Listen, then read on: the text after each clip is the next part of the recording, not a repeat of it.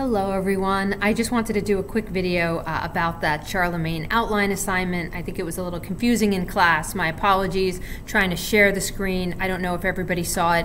So a few things. One is where we can find the assignment, what the assignment says, and then also we'll just look quickly together in this video at a sample assignment so you have an idea. It is not an easy assignment because it does require you to use a few different sources about Charlemagne. It also requires you to really not only answer a question, but to really create an argument. So this is something that maybe if you were coming into class and you planned on having a debate about how much Charlemagne united his kingdom, you might kind of position yourself on one side or the other or somewhere in the middle, and that's essentially the argument that you're going to support in this outline. So the first and foremost, you can see on the screen where we are at on Schoology. There's a couple of things that you can check out. One is under assignments. If you mosey on down, you're going to see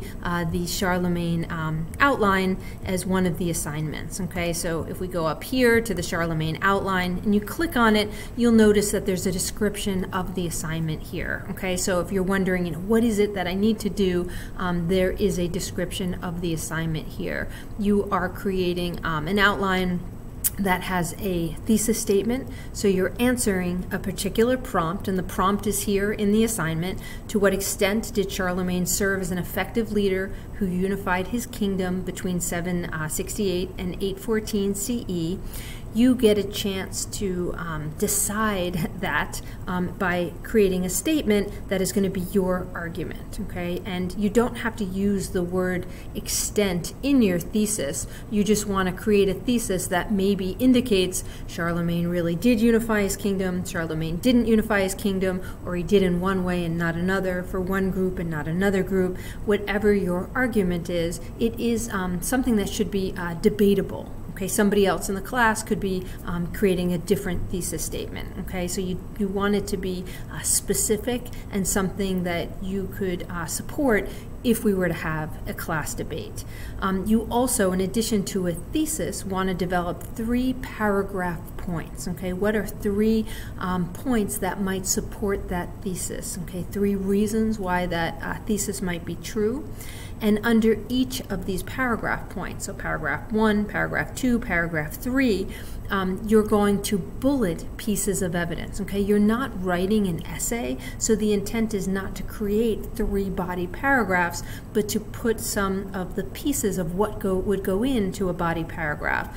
Your main point of the paragraph kind of first, and then you also might include evidence from your sources. And ideally, you should use at least 4 sources. So you might use the Capitulary on Saxony, you might use a Britannica source about Charlemagne, you might use the video that we watched from Smart History, Khan Academy. You might also use the Einhard source. And once you have your 4 sources, you're picking and choosing evidence from all of those sources, and you also want to cite that evidence. Okay, and I'm going to show you an example of this.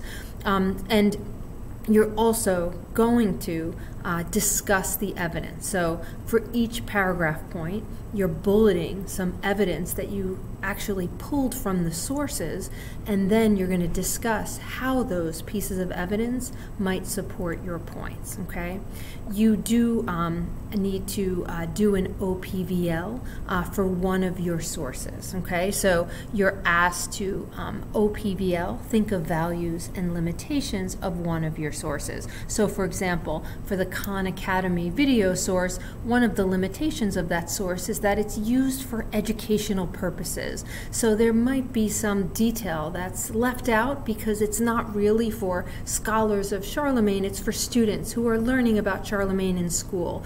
The same thing with Britannica. It's designed for high school student use. That might be a limitation. And in your outline, if you use that as a source, you might note that as a limitation. Okay, so the assignment can be found.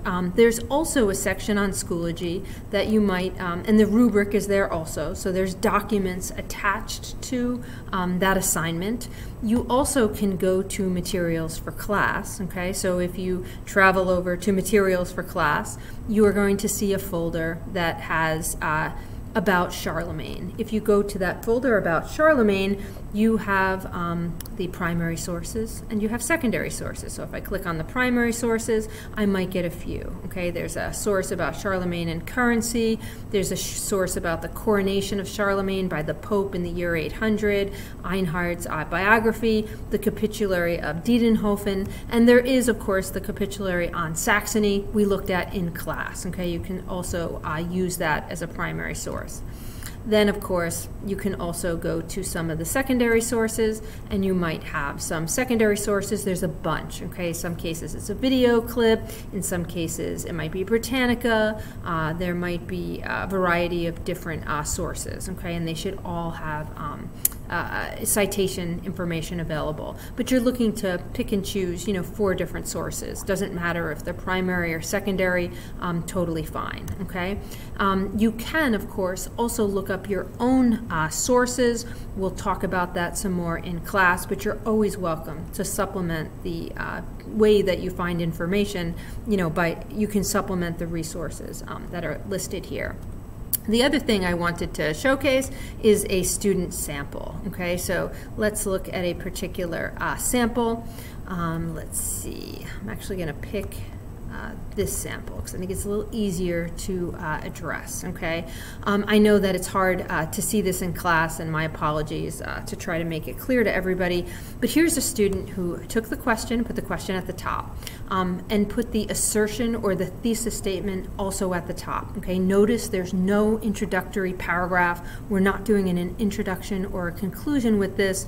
We're solely just doing the outline. So the only thing the student needs on the top is the thesis statement. Throughout the entirety of his reign, Charlemagne conquered many lands, maintained powerful alliances, proving his efficaciousness as a leader. Through these military affairs, Charlemagne successfully united the kingdom through the Christian faith until his death. Okay, so this student has kind of suggested Charlemagne was successful in uniting his kingdom. He did it through Christianity, and he did this up until the point of his death in 814. The first point that the student made is that Charlemagne was skilled in conquering lands and military affairs, enabling him to create a vast empire. Okay? Under this point, you can see 4 bulleted pieces of evidence. One is from the Einhard source, okay? One is from Thought Company, what made Charlemagne so great, okay? And you can see the student actually put quotes here, and you can cite these at the end, or you can do it as this student did in the beginning. The Renaissance of Charlemagne, okay, it's another source that's on Schoology. The papacy of his time was weak. It was Charlemagne's political and military power provided the channels through which the doctrines and ideals of Christianity could be disseminated. So the student has literally pulled from the sources information and content that would support the point that the student created, okay? Writing an essay is a little bit of creative thinking because you have to create some of the argument that you're going to be making. This student, in addition to putting 4 pieces of evidence, okay, which happen to be from a variety of different sources, there is a discussion. The discussion is in the student's voice. This information up here is cited, and it's in the voice of the author of the evidence, okay? It's taken directly from the evidence. This is a discussion that the student did. Charlemagne was very skilled in the military, advanced through the course of his reign. He doubled the size of his empire. By doing so, different types of people, under his reign, he had to unify them. He encountered many different groups of people, the Saxons, the Lombards, and there's some reference to some of the evidence up here. To solve these issues, he made the brilliant and effective decision to unite them under one culture, specifically a religion. So the student is kind of taking what the evidence suggests and making an argument using her own words, okay? And then there's a second point, okay? So a second point that supports the thesis. Charlemagne enforced Christianity upon his people, united his empire, but the empire fell apart after his death, but with a legacy of Christianity, okay? So this is a student who's going to make this case and argue it we have the evidence underneath the point, and then we also have the discussion, okay? Now, clearly, you could have a very different thesis statement. You could make the case that Charlemagne, while on paper it seems like he united his kingdom, perhaps he didn't for a variety of reasons, okay? So you could have a thesis statement that's very specific. He united his kingdom in one way. He was effective, even though he didn't unite his kingdom. He united his kingdom, he wasn't effective. There's endless numbers of, thesis statements that you could have. The points are like kind of ways to support your thesis. What are the 3 arguments you might need to make in order for your thesis to be true? Okay, so if you outline your thesis and outline your 3 points, then find evidence for each point, discuss that evidence, you will be in very good shape. Okay, this student has the discussion, okay, that kind of suggests about Charlemagne having good intentions. He wanted the empire to be unified under one faith. He yearned to help the poor. This is from the Einhard source. He did so by sending money to Christians. And then point 3, Charlemagne maintained powerful alliances with kings of other empires. He added to the glory of his reign because he got the goodwill of several kings and nations. He was skilled in maintaining strong foreign relations. So we have the evidence here. We also have the discussion. He had strong alliances, so perhaps that helped him support the Christians in his, empire. He had firm religion. People were brought together. The king was willing to provide for those in need. This particular example gives us some of the pieces, okay? The hard part is the thinking work that it takes to kind of create the argument. Lastly, the student did an OPVL, okay, of one source. This is the life of Charlemagne, and you can get a sense of how short an OPVL is, okay? This is the primary source created by Einhard. It was created around 830 to 833 after Charlemagne's death. This source was a biography of Charlemagne, okay? If the student wanted to, they can also put in here the MLA citation of where you actually got the Einhard source, okay, which I think is a website, that I had posted on Schoology. That MLA information might also go in origin, okay?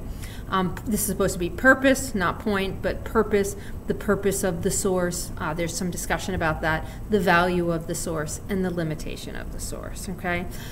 Once you have your OPVL, you can note your sources, a minimum of 4, but you could have more than 4, and then that's the end of your outline assignment, okay? So just kind of to reiterate this, okay?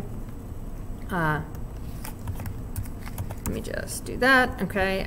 This is, I'm changing this because I realized it said the wrong thing. This is the kind of maybe checklist and steps that you can do. You're going to read a few sources and take some notes, and you're going to have that question that's on Schoology in mind. To what extent was Charlemagne effective? To what extent did he unite his kingdom? The second thing you're going to do is answer that question. Your answer, your very specific answer, is your thesis statement. You're going to put that on top of your outline. You're going to imagine that you're writing an essay outline, except you're not going to include the introduction or the conclusion. You can list 4 sources in a bibliography. This can come at the end, this can come at the beginning. Either is fine. You're going to develop 3 points that support your thesis, okay? 3 statements that you're making that make your thesis true. For each point, you have 2 categories of information. One is going to be some bulleted pieces of evidence that are directly from the sources, and you're going to note to your reader where the sources come from. You're also going to do a discussion in your own voice. How would you use that evidence to support your point, okay? This is where, just like you do in class, where you indicate how you might take a source and make a particular point with it, that's what you're doing in your own voice in that, okay? And you're adding 1 OPVL, okay? I hope that helps a little bit, and I have some samples on Schoology. I think I put 1 page of each sample just to give you an idea. If you're looking for the longer version, just let me know. Okay? Have a good rest of the day, everyone.